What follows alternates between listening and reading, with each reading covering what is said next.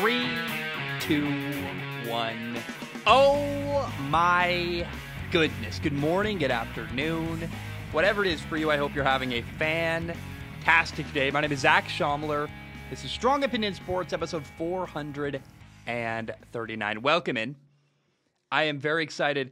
Dude, life is good right now. I'm doing really well. My dad and my stepmom are in town visiting, and oh my gosh, it is so great. Like, it's the first time I've seen them in 6 months, and it's cool to show them around where I live and my neighborhood and take them to the beach, and we're really close, and I didn't realize how much I was missing them until seeing them, and it's just been such a fun week seeing them, being around them, and really having an amazing, amazing time.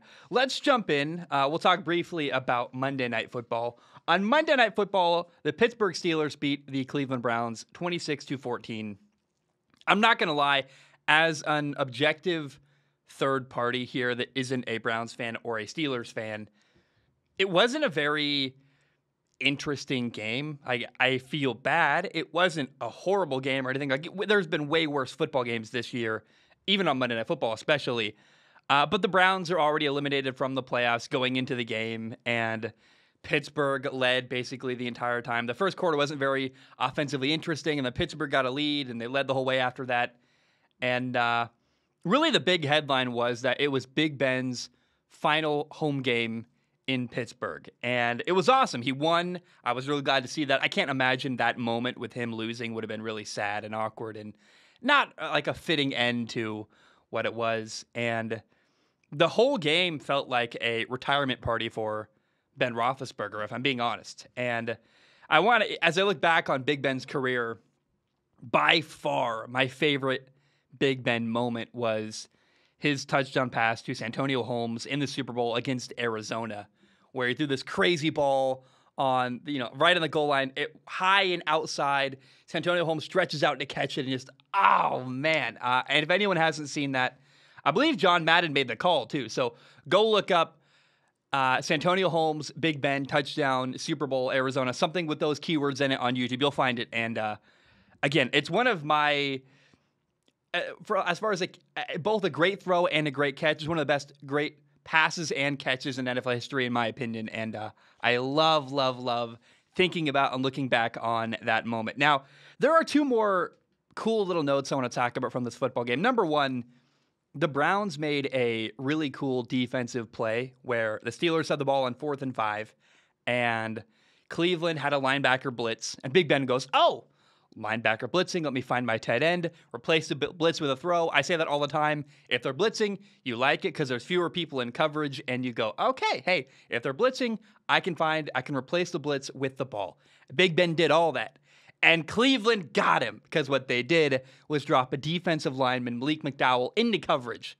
So one guy goes up, one guy goes back. It was unexpected. It got me. It got Big Ben. It was a really, really lovely defensive play call, and they executed it really well. Malik McDowell actually knocked the ball down to the ground on 4th and 5.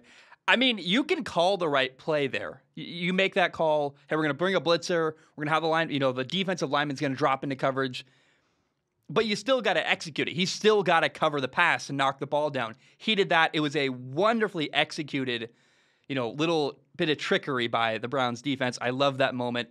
One of my favorite plays of the game. Like that, looking back, I'm like, oh, that's so cool. Now, number two, TJ Watt, the Steelers defensive end, really more of an edge rusher, kind of an outside linebacker. He had 4 sacks in this football game. He leads the NFL with 21.5 sacks. And by the way, he also led the league in sacks last year. He was on a tear. Now, we need to talk about the Browns quarterback, Baker Mayfield.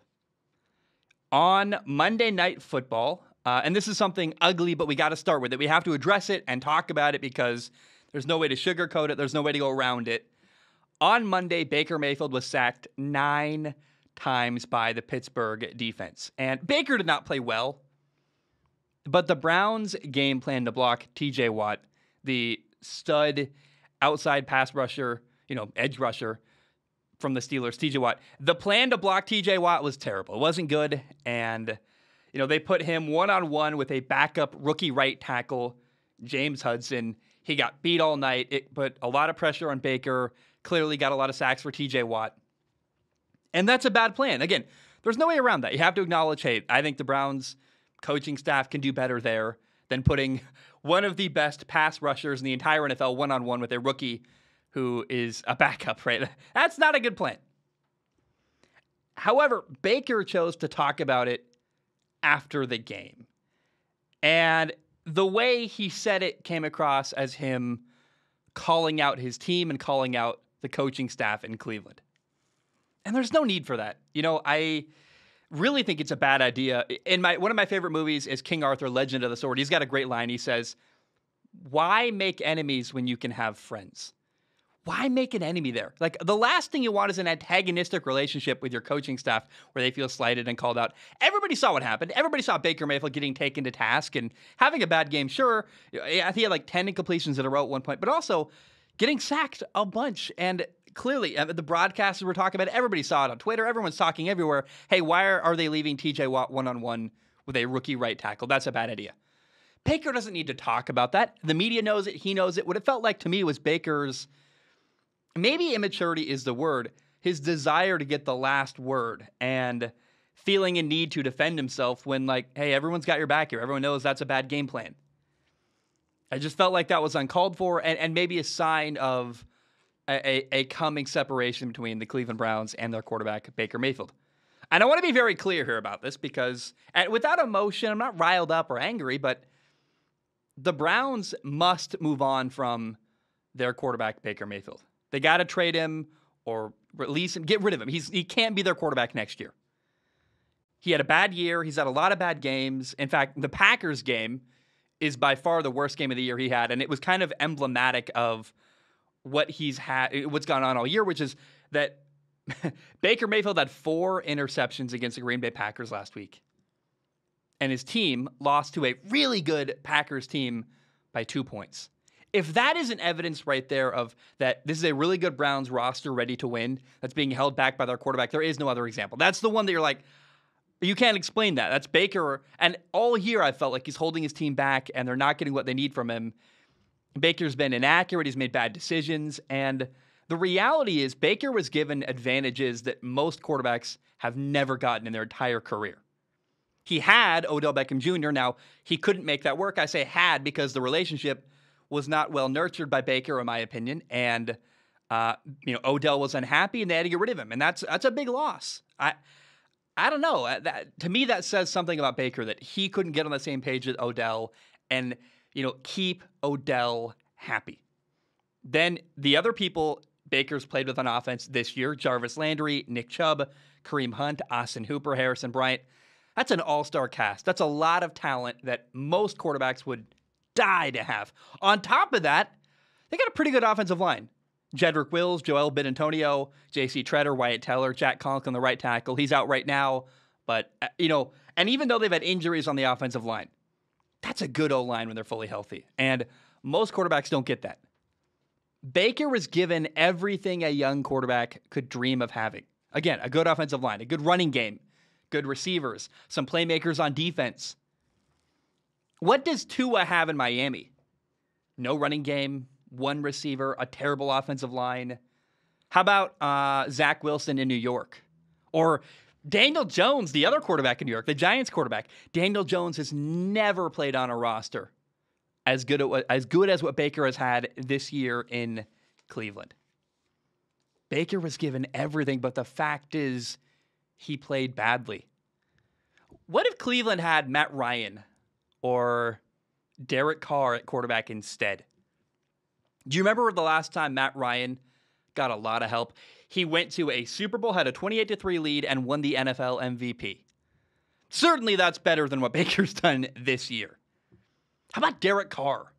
Derek Carr has never been on a team in his NFL career as talented as what Baker has right now in Cleveland.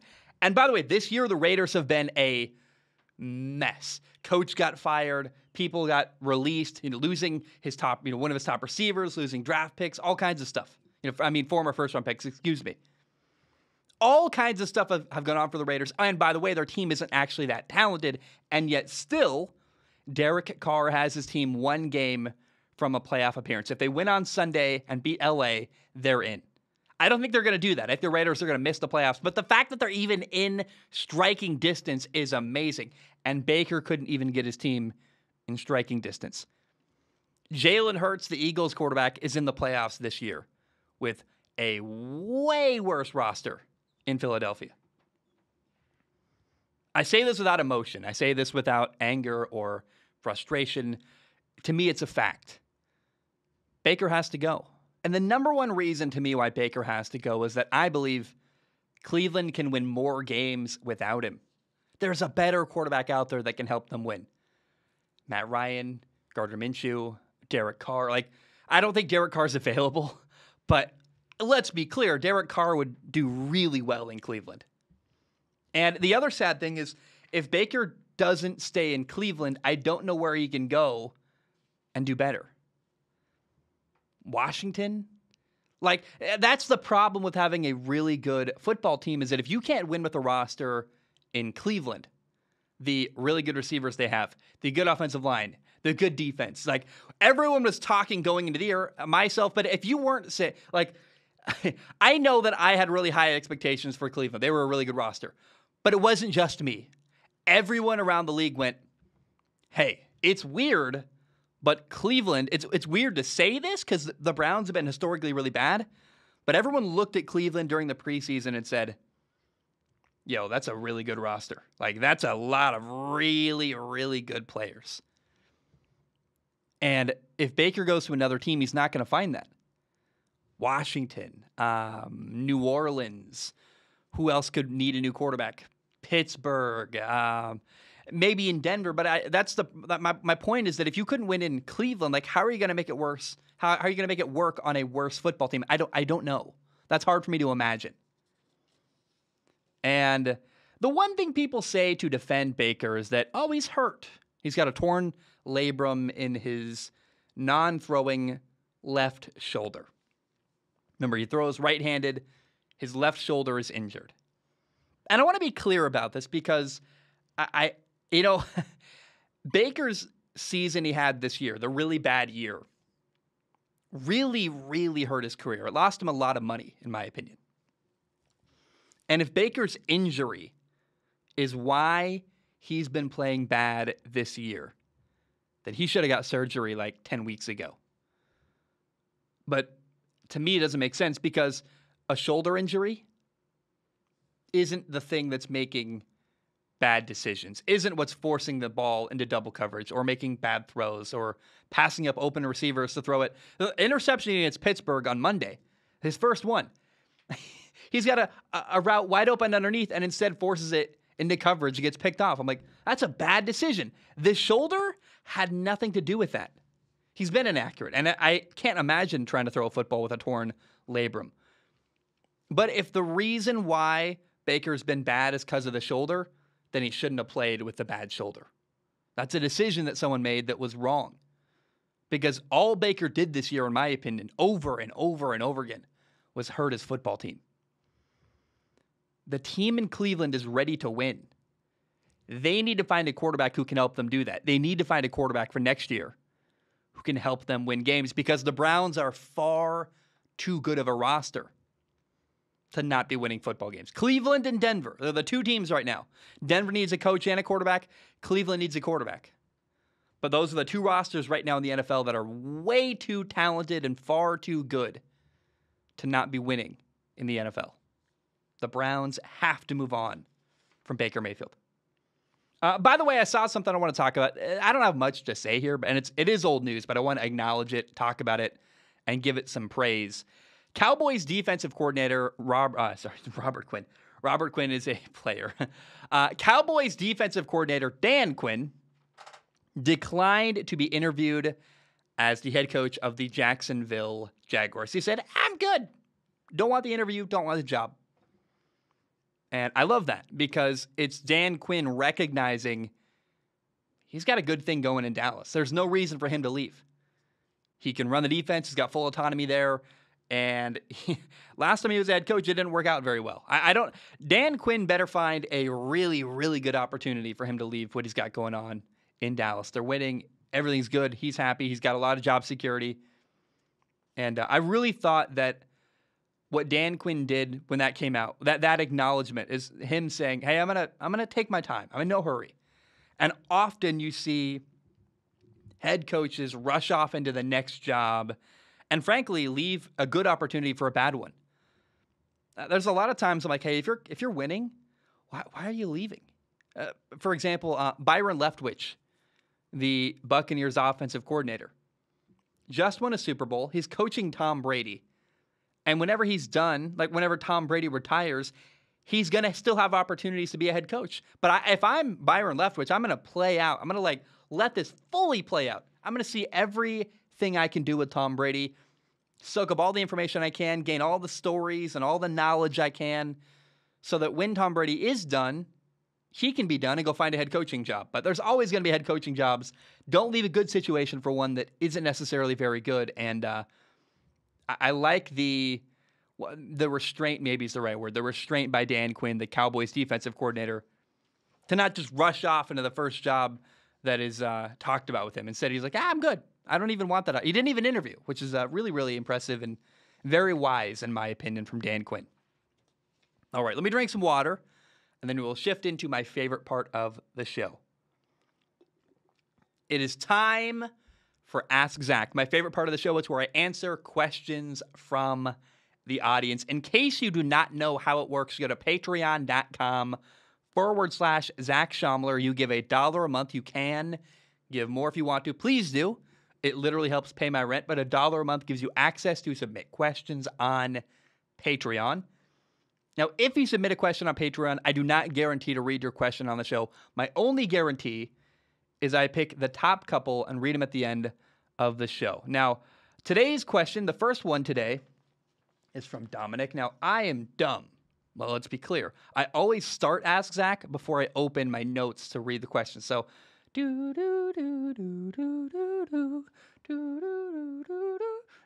okay, here we go. Dominic's question.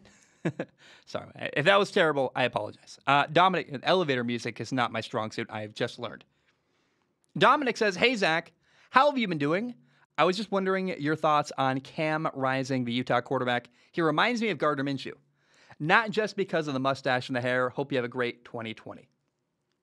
No, I thought that too, watching the Rose Bowl. I'm like, this Cam Rising kid has the same energy as Gardner. It's the swagger. It's the carefree nature. Yeah, he's kind of, he's from California, but it's got that southern nature, the old truck and the fun. But Cam Rising, to me, it was his poise and the leadership, but his clearly he's comfortable with who he is. And that's exactly what Gardner Minshew is. He's a guy who's a good leader who can play ball and is very, very comfortable with who he is and leans into his personality. And that's what makes Cam Rising awesome, in my opinion, as well. And by the way, Cam Rising, on my radar, looks like a future NFL quarterback. And I think I said when I covered the Rose Bowl, man, he's the quarterback I've been waiting for Utah to have, because Utah every year plays really physical, good defense. They run the ball well. They're just needing an NFL level quarterback, and Cam Rising might be that guy. So Cam Rising is one of my most anticipated quarterbacks to watch next year in college football. Jeffrey writes in and says, Joe Burrow is officially a top 10 NFL quarterback in my eyes. His pocket presence and decision-making is top 5 in the league already at just his second year in. And he does everything he can control so well. I'm going to say that again. He does everything he can control so well. I totally agree with that. That franchise guy made the comparison that he's Tom Brady from the waist up and Aaron Rodgers from the waist down, and it's spot on for me. Let me know your thoughts on this. Hope all is well. Top 10, I would say top 5. I think Joe Burrow is a top 5 quarterback. And to me, when you think about his decision-making, his accuracy, the ways he's making defenses wrong, meaning that you can play great coverage, and Joe Burrow's still going to throw a back shoulder fade into tight coverage and throw his receiver open. Like, when you're throwing people open, when when a corner has great coverage and the receiver isn't open by most NFL standards, and yet you're throwing it behind a defender's ear into a tight window, turning the receiver around for a touchdown like he does with Jamar Chase over and over again, that's when you go from really good to deserving to be in the same conversation as Aaron Rodgers, as Patrick Mahomes. And by the way, the thing that is not getting talked about with Joe Burrow is that the offensive line still needs work in Cincinnati. Like, there's a lot of pressure on Joe Burrow, and he is making people miss. He's avoiding sacks. He's stepping up in the pocket, moving around a lot in like a little short, tight radius, and making defenders miss and throwing the ball downfield and stepping into hits and getting hit as he throws. And he's dealing, man. Joe Burrow, to me, is a top 5 quarterback, and he's in the conversation right now with Patrick Mahomes and Aaron Rodgers as a guy who is at the top of the league, absolutely, in the quarterback at the quarterback position. Okay, Joe writes in. Let me drink some more water real quick. Joe says, "Hey, Zach, Happy New Year. Can we talk about Trevor Lawrence? I know he's in a bad situation in Jacksonville, but I've not even seen any signs of greatness from him. I didn't expect them to have a great record at the end of the year, but I did hope to see maybe just one statement-type game from him. Gardner Minshew had a better rookie season with Jacksonville." Joe, I totally agree. I'm worried. I am worried. Going into the year, I said that it's a disadvantage for Trevor Lawrence that he's never lost in his career. In high school, in college, he never had a bad year, never losing season. That's going to really hurt him because when you're not winning, you have to learn how to handle that emotionally and how to what do I fix? And unfortunately, I think that he learned a bad thing this year, which is that the story Trevor Lawrence is probably going to tell himself is that, hey, we lost because our head coach Urban Meyer was a bad head coach. And it'll be easy to not focus on the things that he needs to do better as a player. And I think that's really unhelpful. I hope he doesn't tell himself that story, because to put all the blame on Urban Meyer would be massively unhelpful and a big hindrance to him. And it's easy to blame people, but what he needs to do is look inward. There's a lot of little things Trevor Lawrence can improve. And the other really big concern I have is that I don't see any fire from Trevor Lawrence, meaning like that. Whatever that means, I'm still trying to quantify that, because that's not really, you can't, the fire, what does that mean? Well, when I watch Justin Herbert, you see some stuff, you're like, hey, this dude's a baller. Like he's fighting hard. And Joe Burrow, there's fight, there's energy. And Gardner Minshew was straight up a better quarterback and a better leader in his first and second year in Jacksonville. And Trevor Lawrence has not been awful, but not been like, there's not been like this bright spot I've been hoping to see. And I think it's fair to say that it is concerning. And some of the other quarterbacks drafted in the first round, Davis Mills has looked better than Trevor Lawrence. Davis Mills, a third-round pick, has looked better than Trevor Lawrence. And the Texans aren't a good football team. It's not like, oh, well, Davis Mills has way more help. No, it's just that Trevor hasn't been that impressive. And it's early. It's not fair to give up on the guy. Certainly that's not what I'm saying here, and not my message at all. But it is, you're justified if you're worried about Trevor Lawrence, because I am, and I think it makes a lot of sense. But we'll see how next year goes. It's very early. I'm not in any hurry to discard the guy and move on. But if anything, the concerns I had going into this year, I still have. And that in of itself is a worry to me. Okay, next question is from Richmond. It's a long one. Richmond says, do you think that the New Year's Six bowl games should be removed from being college football playoff semifinal games? Sorry about the wording. Not sure how to word that properly, he says.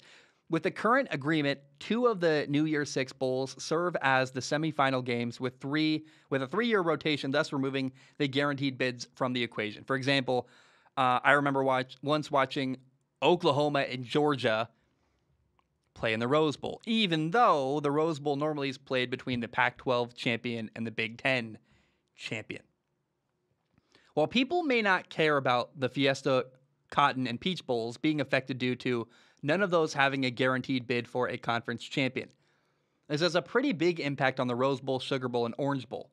From what I observe, these bowls are still very popular due to the nature of the guaranteed bids, and it would seem that people still love the idea of conference champions playing against each other in these bowls, an opportunity we completely lose the chance to see when one of these bowl games is a semifinal game.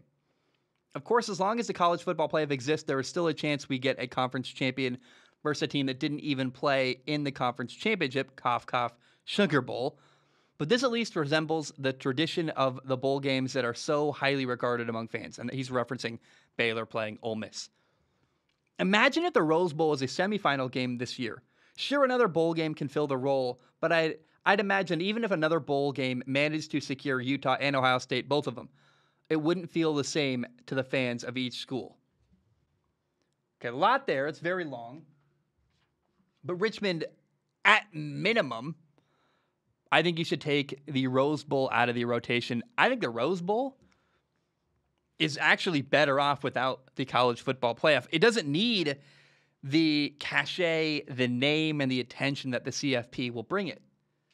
And semifinal games are usually bad. I don't think you want to ruin the Rose Bowl. It doesn't need the attention. It's already good enough on its own. I think of Oregon, DeAnthony Thomas against Russell Wilson in Wisconsin. USC, Sam Darnold and Penn State, having a crazy ending. And this year, Utah, Ohio State. The Rose Bowl does not need the college football playoff to get people to watch it at all. And if anything, it hurts it. So, yeah, the Rose Bowl is the number one game to me that I want to rescue. But that's also partially because it's my favorite bowl game. But I hear you. And I think the bowl games that have tradition and history, there's no need to give them to the college football playoff because all it really does is cheapen them a little bit, actually, in my opinion. And I don't know why we need to shoehorn existing bowl games into the college football playoff. Okay, Griffin wants me to talk about Mike Zimmer and the Vikings. So Griffin writes in. He says, "Hey, Zach, why do you think Kellen Mond didn't start on Sunday Night Football? I saw your video before the year saying you believed in him. Thanks." So Kirk Cousins, the Vikings quarterback, did not play on Sunday night against Green Bay. They started Sean Mannion at quarterback instead. And in my opinion, the way that Mike Zimmer, the Vikings coach, who I don't think will be the Vikings coach for much longer, the way he handled this situation was idiotic in my mind. He's not an idiot. He's a good coach, but I think he totally mishandled what happened here. What did Minnesota gain by playing Sean Mannion at quarterback? They got blown out. It was not a good game. And from an evaluation standpoint, what is there to benefit from Sean Mannion? What really needed to happen was Minnesota needed to put Kellen Mond into a game and evaluate how good he is and what he can do. And Zimmer, after the game, called out Kellen Mond. They're like, well, is there any consideration to maybe put Kellen Mond into the game and why? And Mike Zimmer's like, no, I see him every day. Why would I want to see him in the game? It's like, geez, that is, first of all, really harsh and uncalled for, but also very short-sighted. And I think you can learn, I don't know. I don't think practice is the best way to evaluate. It's pretty good. You see the guy every day, that's great. But how about you see what Kellen Mond can do in a game? Because if nothing else, if you're going to get blown out anyway with Sean Mannion, who there is no future with Sean Mannion. He's not going to be your future franchise quarterback. Let's see what the young guy can do. And it's another example of Mike Zimmer totally mishandling an offensive situation and just being very conservative and weird from an offensive standpoint. Raphael writes in and says, "Hey, Zach, what's your opinion on resting starters before a playoff run? What teams or players would benefit from resting? Any teams that should avoid doing so? There are many interesting situations in the NFC this year." So someone also wrote in about this with the Bengals. So if you rest your starters, you risk losing momentum, right? If you're not playing, you're losing an opportunity to fine-tune some stuff and get ready for the playoffs. That's one thing. But also, you don't want people to get hurt. I mean, what if you'd secured a playoff spot and then you play your quarterback in the final week of the year and he gets hurt and he misses the entire playoff run? Hey, you're going to get destroyed for that. So my philosophy is to do what I think most people should do, which is echo anything Bill Belichick does. Bill Belichick, the Patriots head coach, won not one, not two, not three, not even five, but 6 Super Bowls. I'm like, hey, and by the way, he also won another one, a 7th one, as a defensive coordinator with the New York Giants. He's not a dummy. Bill Belichick is a really good coach. He's won a lot in the NFL. His philosophy is every game is an opportunity to get better. we're not sitting out. And the minute you stop thinking about every game as a chance to fine-tune and reflect and learn and grow as a football team, that is when you lose ultimately in the long run. And so I'd play my players, man. I'm like, hey, if we get our butts kicked, it's going to be good because we're going to get film that is going to teach us a lot. If we win, we get momentum and you keep building, and it's an opportunity to grow and fine-tune what you're doing. So I would very much hesitate to rest my starters, but if you have a guy like Gronk who, if you have someone banged up, probably don't play them, but if you can play, I want you to play. And I don't know, I really think you should listen to and defer to Bill Belichick if you're not sure. And I really respect Bill. He's won a lot. Clearly he knows what he's doing, and I think I would follow his lead there with that. Ultimate A wrote in with a long one. He said, Zach, 2 things. Number 1, I am infuriated by the coaching decisions by Zach Taylor in the end of the Bengals game against KC this week. I'm not a Bengals fan, but I was listening to the game on the radio while on the road and found myself yelling at Zach for being an idiot. Why do you risk the health of your star quarterback for future playoff games on a 4th and inches from the goal line and not just kick a field goal for the lead? It's poor coaching to go for the touchdown there instead of kicking a field goal because it makes it more likely that your players get hurt. The radio announcers for the game kept talking about how they disagreed with the decision and describing the bruises Burrow already had sustained on his arm and hand.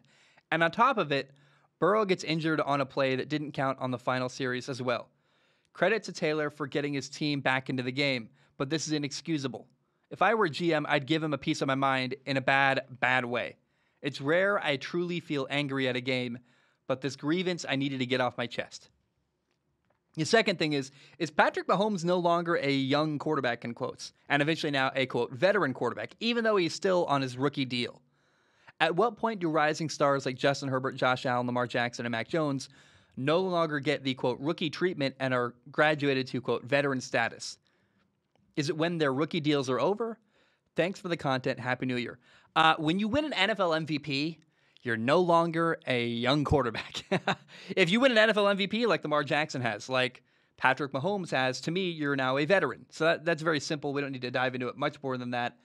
And then ultimate A. I actually liked what Zach Taylor did. I would not want to give the ball back to Patrick Mahomes with a minute left unless I have a 7-point lead. I'm not kicking a field goal on the 1-yard line with a minute left in the game. I'm going to either get the touchdown, and then my lead is safe because he's either going to tie the game or I win. Or if I don't get it on 4th and inches, then I'm going to make Patrick Mahomes drive 99 yards, which is a heck of a lot farther than if you kick off and it gets down at the 25 or maybe gets returned even farther. A 3-point lead is not safe from Patrick Mahomes. Tom Brady, Aaron Rodgers, Patrick Mahomes. I'm not giving those guys the ball down 3 points at the end of a game. No way. I want a 7-point lead. It's the only way I feel safe. And the Bengals they were coaching to win, not to lose or have a good showing. It's aggressive. And I actually really appreciated what Zach Taylor did. And I hear your grievance, Ultimate A, but I actually like the philosophy. It made a lot of sense to me. And I thought Zach Taylor did the right stuff in that game. Evan writes in and says, hey, Zach, I've seen comments online regarding Cincinnati's involvement in the CFP. After being beat 27-6, some are saying that Ohio State would have put up a better game. I do not think that this would be the case since they barely beat Utah. Do you think Ohio State would have been a better matchup? Is Utah really that good? Is there another team that you would have liked to see? Obviously, the college football playoff needs to be expanded to work better. But I think there is no such a skill gap between 2 teams in the national championship game and the rest of college football. He says, I think there is such a skill gap between the 2 teams in the national championship game and the rest of college football that it would not have mattered who they played in the semifinals. You're probably not wrong. Georgia and Alabama are head and shoulders better than everybody else. But Ohio State would have put up a better fight than Cincinnati did against Alabama. Alabama didn't even play a very good game. They like really didn't run the ball as well as they could have or as much as they could have. They ran it well. Just I thought they, for some reason, kept throwing the ball. And I'm like, why are you?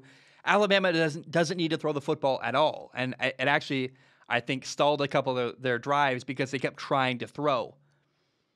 Also, Ohio State had a bunch of people opt out against Utah. You know, 2 of their top 3 receivers didn't play. Their tackle, their defensive tackle, Haskell Garrett, didn't play. I mean, like, so Ohio State would have put up a better game against Georgia, undoubtedly. They're more talented than Cincinnati, and I think they would have played Georgia better than Michigan did as well. So it's a weird question because the playoff committee chooses these 4 teams with very nebulous and unclear rules. And to me, I'm like, well, can the best 4 teams play? I don't really care if you win your division or like. I thought Ohio State was a better football team than Michigan, even though Michigan beat them. That's controversial, but I don't really care. It's my show. I can say what I want. And at the end of the day, I don't care if Cincinnati's 12-0. If they're not the best, one of the best 4 teams in college football, I don't think they should get in. But there's too much politics at play, and I think the best answer is just expand it, let everybody in, and let's stop these dumb arguments and debates that could be proven on the field that they just let 8 teams in. But once 8 teams are in, no one better be talking about, well, the number 9 team got. Okay, if you're the number 9 team in the country, when the number 5, 6, 7, and 8 team probably aren't going to win a national title, I don't want to hear that the number 9 team in the country could have won but didn't get a shot. No. I don't. If you're ranked 10th in the country, crocodile tears for me. I'm not feeling bad for you at all. You could have been. If you can't make it into the top 8. You have no opportunity to go and try to win a championship, and because that means if you're like the number 8 ranked team in the country, you didn't win your division, and you're lucky to be there. So I'm just like, come on, I don't really need to.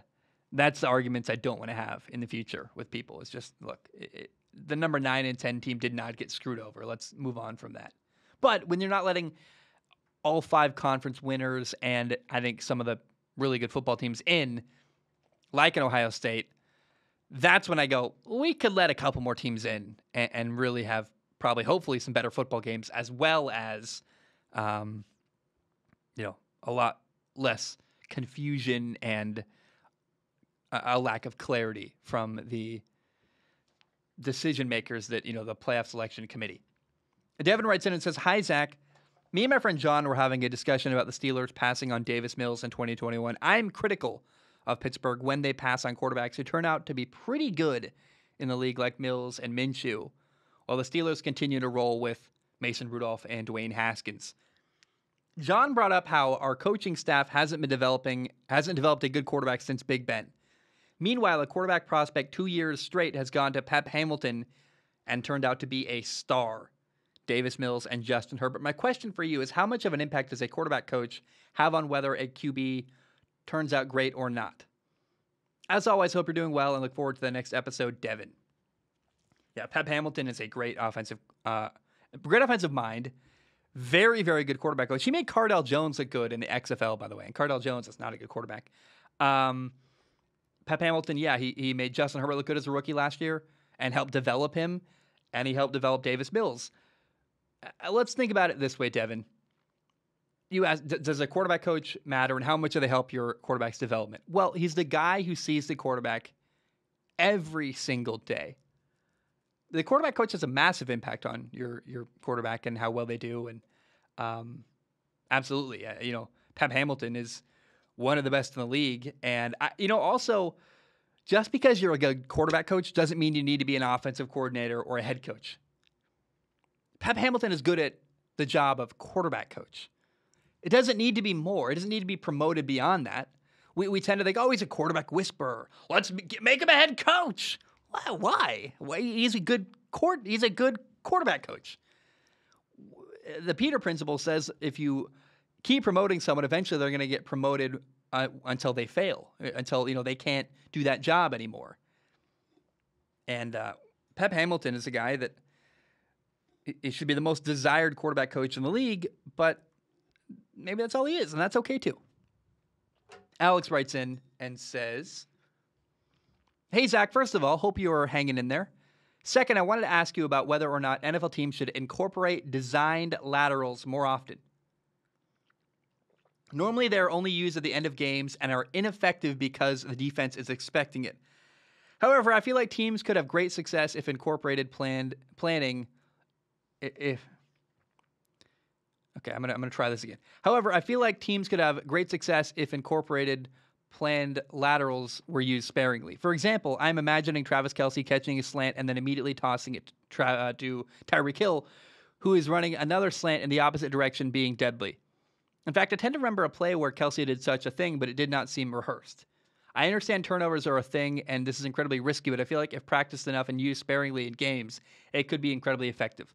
Let me know your thoughts and how my idea could be tweaked to work. So yeah, like occasionally that could work. It's a trick play, but it's really risky, and I wouldn't want to spend a lot of practice time on it unless it's like, hey, this is a really a trick play we have designed and planned. But to me, like the short answer, Alex, is that it's too risky, and I wouldn't want to. I'm not building my offense around something that is inherently a fumble. Basically, you're throwing the ball in the air and hoping the other guy catches it. It's a lot of moving parts, and I'd rather just trust my guys are going to make people miss and not fumble there, and beat them with scheme and routes and throws than laterals. I mean, you're not wrong. It's not a bad idea, but the risk is not worth the reward, if that makes sense. Jeff Boyardee writes in, I love that name. He says, "Hello, Zach. I was a Patreon supporter a couple years ago, and finally am able to rejoin to support and join the conversations for Ask Zach. Jeff Boyardee, welcome back. Awesome to see you. I'm curious how you feel about the battle for the playoff spot between the Raiders and the Chargers. Is there a specific outcome you would prefer for the sake of playoff matchups come wildcard weekend? I personally would love to see either team make it in, as the Raiders making the playoffs after a tumultuous year they've had battling through would be really impressive for the team and Rick Bisaccia. I do admit I feel like if the Raiders made the playoffs, though, they would be one and done, whereas the Chargers feel like they have a more likely shot to advance. What say you? Glad to be back as a patron. Thank you for making my days as an Amazon driver more bearable." Hey, well done. You're out there giving people all the stuff they need. It's a short answer here because you're totally right, and you already said it, but the Raiders are a cool story, and that's awesome. But LA's a better team and has a better chance of winning a playoff game and making a playoff run. And because they're a better team, they're going to have probably a better playoff game. It's more competitive and interesting. I don't want to watch Raiders get blown out during wildcard weekend. I want to watch LA challenge someone and maybe win. That's the difference, and that is why I want the Chargers to win on Sunday.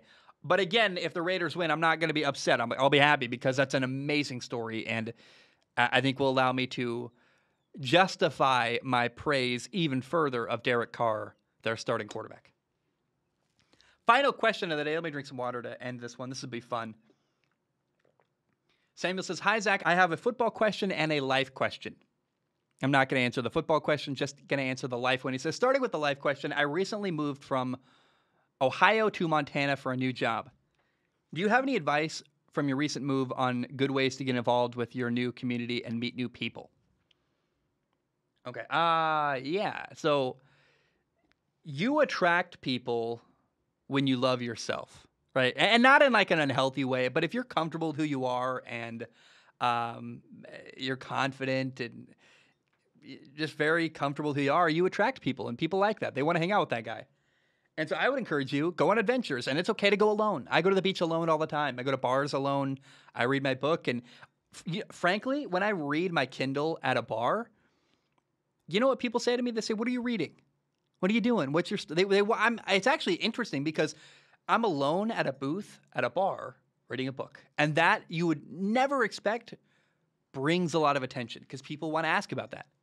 And that's how I meet people, right? Like I go out in the world, have adventures by myself, and sometimes people strike up a conversation, and sometimes I strike up a conversation. The amount of times and the amount of friends I've made here in like the last week and a half where I'm at the beach and I'm holding a football and someone goes, "Hey, you want to play catch?" I'm like, "Yeah, let's throw a football back and forth."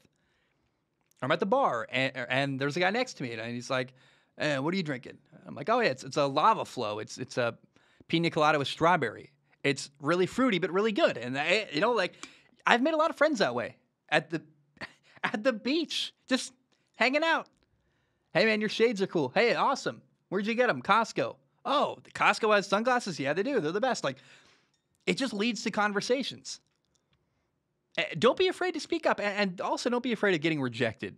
If you want to make friends, not everybody's going to want to be your friend. Sometimes you're nice to somebody, and they don't want anything to do with you. They're like, frankly, screw off. I don't want to talk about my sandals. I don't care that they look cool. Like, have a good, they're not happy to talk to you, and that's fine. Not everybody is, but sometimes you meet people that are, and I've got a lot of Instagram followers from that and made a lot of friends just by not being afraid to open my mouth and give a compliment or ask a question and also, here's the thing. When you reach out to someone you don't know, you're like, hey, your sunglasses are cool. Where'd you get them? Or, hey, what are you reading? Like, right? You ask them a question. If they're mean to you or don't want to talk to you, it's okay because you're never going to see them again. But the other day we were at a restaurant, me and my dad and my stepmom, and the server was really, really nice and having a good time. And she's like, hey, her boyfriend came up and she's like, yeah, my boyfriend loves sports. And she said, oh, huh. And I was like, yeah, I talk about sports for a living. And it came up. We had a good time. And I remember I'm looking at this angle because I was talking to her this angle. And her boyfriend followed me on Instagram, and we're going to watch a game, hopefully during the playoffs. Like, that's another potential friend right there. So talk to people and push yourself a little bit, because you never know how a simple question like, what are you reading, can lead to you making new friends. And in the last week and a half, I've done that a lot. And it's been awesome. So go be yourself, like yourself, enjoy your own company. And if you're enjoying your own company and having a good time, you tend to attract people that want to talk to you. So, guys, that's all I have. I love you. I appreciate you. Hope you have a great day. And I'll see you very shortly for the next episode. Bam, we are done.